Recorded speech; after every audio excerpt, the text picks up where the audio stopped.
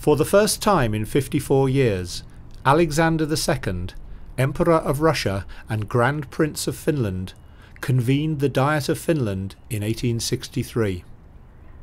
The country was in need of several major reforms, and tax increases to fund these reforms required the approval of the estates. On September the 18th, in the Imperial Palace in Helsinki, later to become the presidential palace of an independent Finland, the Emperor presided over the opening of the Diet. The Diet was composed of the representatives of the four estates: the nobility, the clergy, the burghers and the peasants. Each estate assembled separately in the recently completed neo-Gothic House of Nobilitia building, designed by George Theodor Sierevich. However, the committees charged with preparing the laws included representatives from all the estates, and because Swedish was the language of the meetings, there was a regular need for interpreters.